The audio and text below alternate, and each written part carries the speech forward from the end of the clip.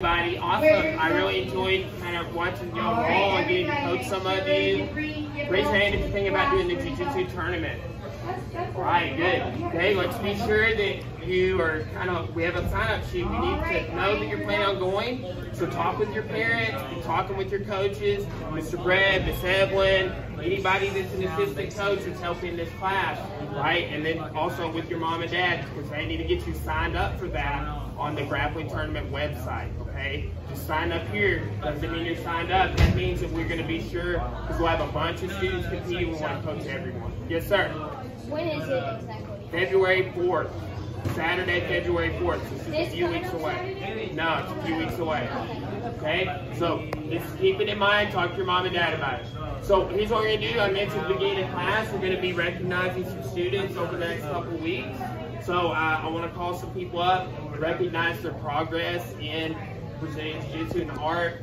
When we put tips on your belt or we give you a new belt, that means that you're on your way, that you've been working hard, that your instructors have noticed, and the stripes, they are part of the journey. Okay, you can get a belt sometimes and not have stripes. One time that happened to me. Right, you might have 3 stripes to get a belt. Right, it's usually 4 stripes on your belt, and then you color change. Okay, you're in youth class.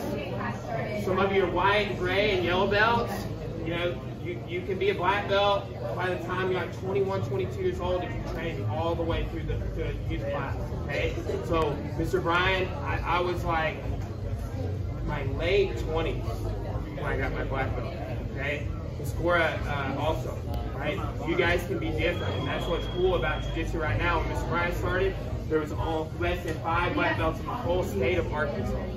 Okay, so we're just gonna recognize 2 or 3 people, and I'm gonna come back in some future classes and recognize some more people. So don't get discouraged if you don't get recognized today. We want it to be special for you when you get recognized. Does that make sense? Okay, we're gonna have to start with a couple of our high ranks here. Miss Molly. Come on up.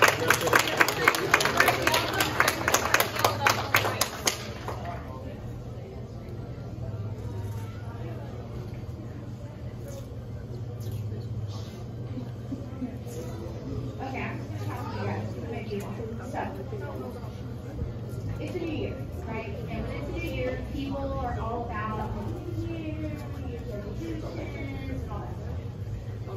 And that's great, that's cool, right? I think it's important to have goals, not just at the beginning of the year, but... All right, really good job, Miss Natalie, come on up here.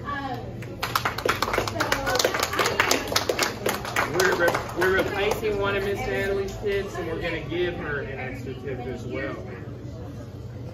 Why? What? You see, here, we got the 2 highest ranks in the class. Yeah, okay. They've been working for a long time and competed, and maybe, I know both of them did the MMA class, so they're here a lot, right? So really good job to these ladies. Throughout the years, I have had several different goals with my martial arts.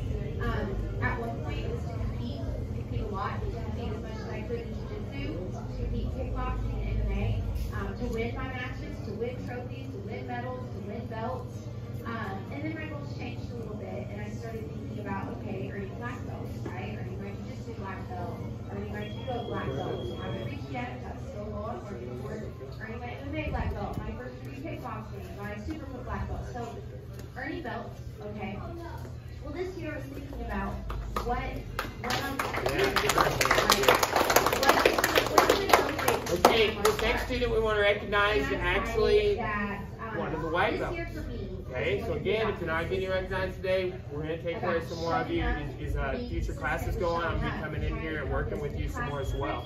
Okay, but this student, they did MMA class first, and then started doing Jiu-Jitsu. See them a lot, see them doing private lessons with instructors, and just want to highlight, that we notice when you're working really hard. We notice when you're being a good teammate. We notice when you're doing extra, right? And we want to encourage you, right? The tips are part of that. Our way to encourage you and say, hey, good job. You're doing what you need to do to continue to grow in this art, okay? So, Miss Charlotte, come on up here.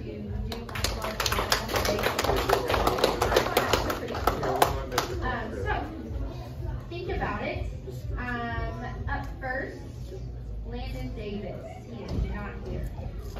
Okay, guys, so Mr. Colton here, if you don't know, I'm sure that some of y'all have seen him around. He is, he does some privates with Miss Carly and Miss Andy. And that's an option. If you ever feel like you need to get an extra session in before testing and before a tournament, we have a lot of instructors that can work with you over that, okay? Yes, sir. We'll wait till the end. What's going to motivate you this year? What do you want to do? Get better at kickboxing. That's a good goal. Maybe get all excellence on your scorecard. Solomon, what about you? All right, guys. What were you going to say, Mr. Hayes?